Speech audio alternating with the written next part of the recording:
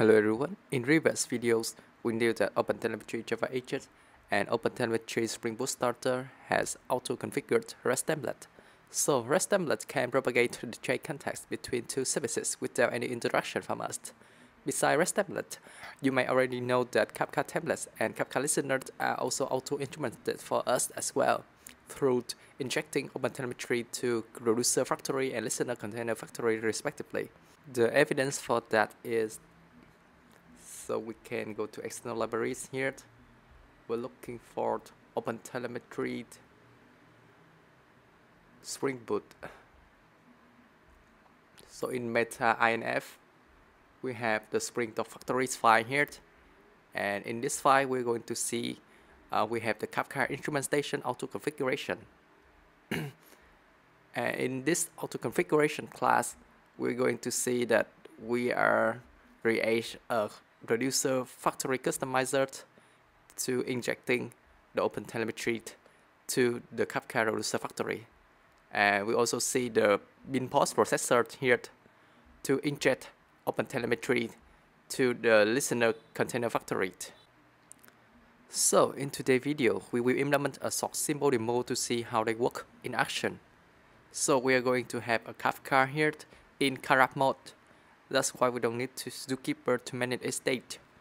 In Kafka, we have two listeners, one at port 1992 for communicating inside the Docker network, like our order service will send an event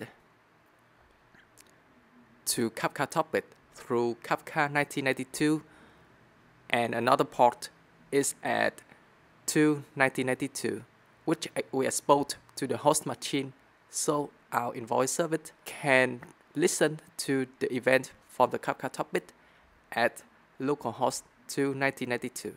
Okay, let's go ahead and implement it. First, let's configure Kafka listener in our invoice service. So we are going to build Radle, and we're going to add a dependency for Kafka. So this is Spring for Apache Kafka. Then let's move on to the application.yaml. We need to specify where's our Kafka, and in addition to that, we declare our Kafka value deserializer. So remember that our invoice service is in the host machine, so that's why we connect to Kafka through localhost 1992.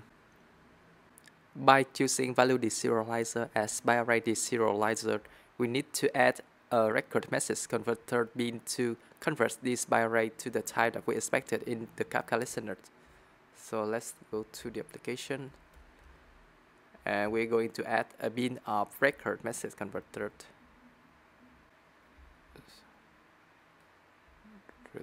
Reload to download the Kafka dependency.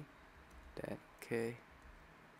By the way, let's create a Kafka topic where we send our event.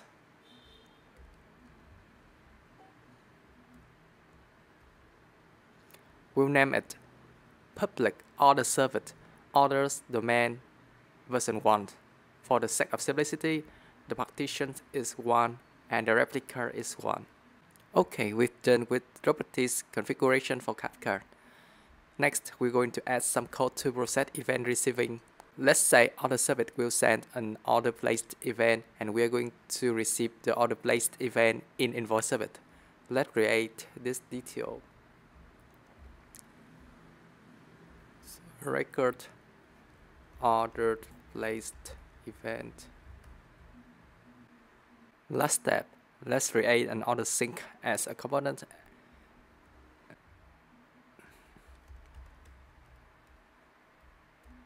And in this order sync, we're going to add our Kafka listener. So we will listen on the topic that we just create, the public order service orders domain version 1. So when event come, we're going to lock it and brings invoice generating. Okay, that's it for consuming part in invoice service. Okay, let's go ahead and add Kafka to our infrastructure in Docker Compose file. Here we are using Kafka from Bitnami with a Karab mode enabled.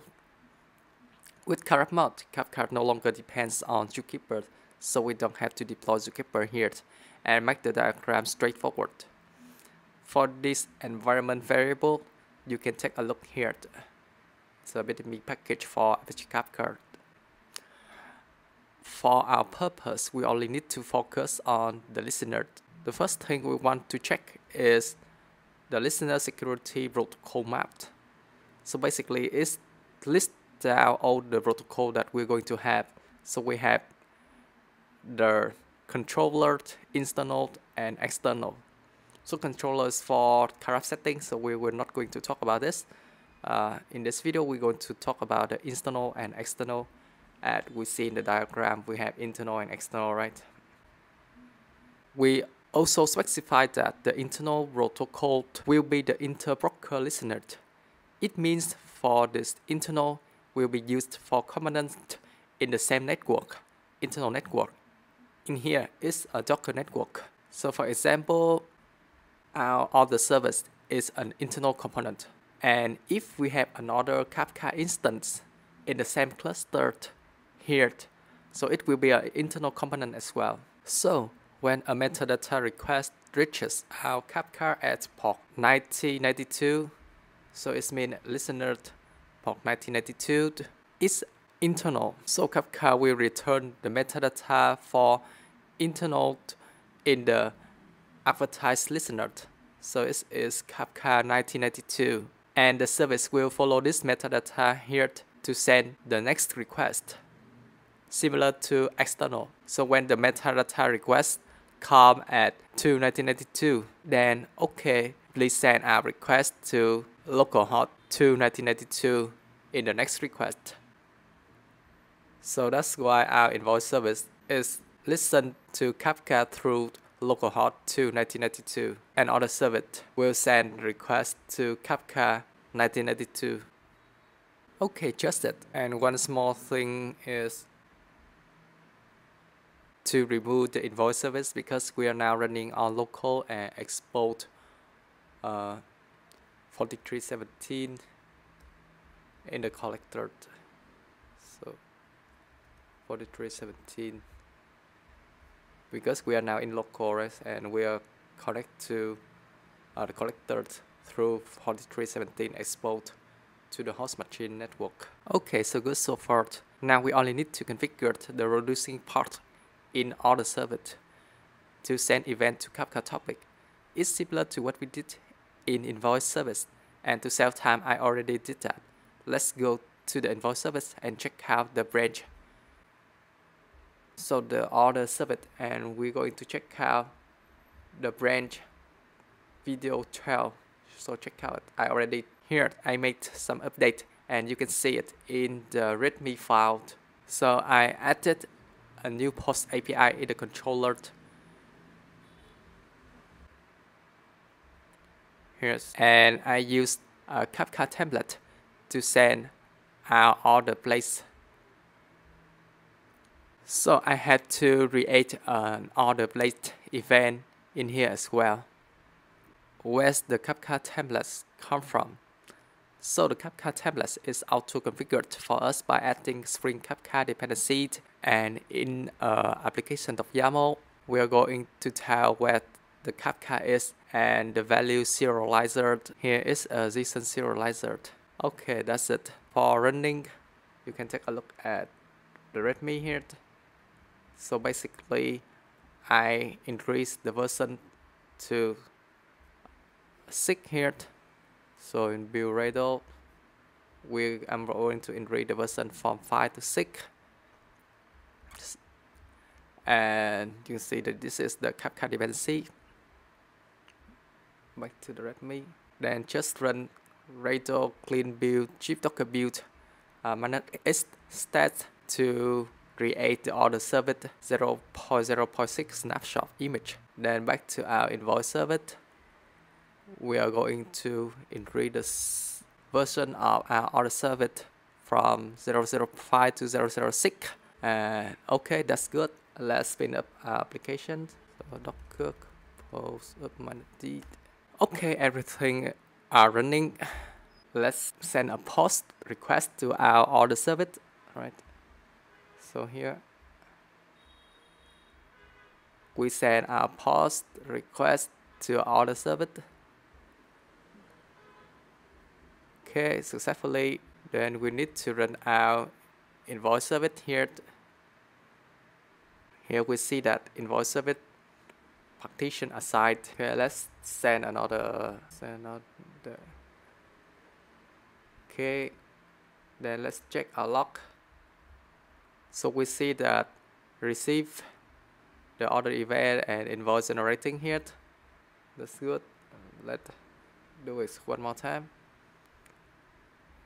And okay, so we're going to receive the second order place event. Now let's check our reference. Admin, skip. Okay.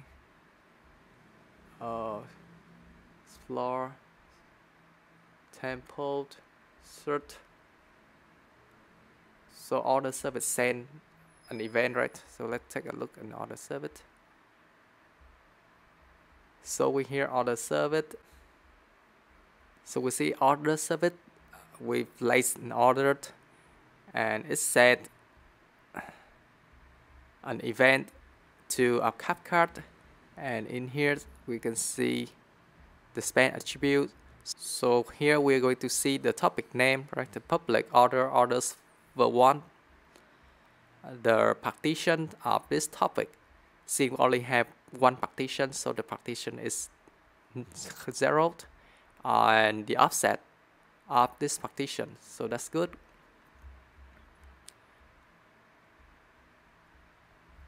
And we also see the span in invoice service as well.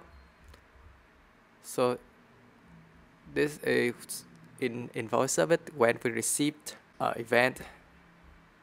So we also see where the consumer invoice, and we listen to the topic public orders were one. The consumer group is invoice service, and the partition, the consumer group, actually the ID of a Kafka listener, so invoice service, ID invoice service, also the partition and the offset, the pilot, and we can also check a log.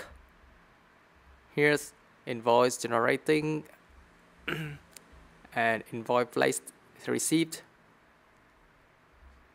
So basically the context is propagated between two services by using Kafka. Okay, that's it for the video. We will end this video here. Thank you so much for taking your time watching this video and the series. Hope you can learn something new here, and see you in the next video. Happy coding!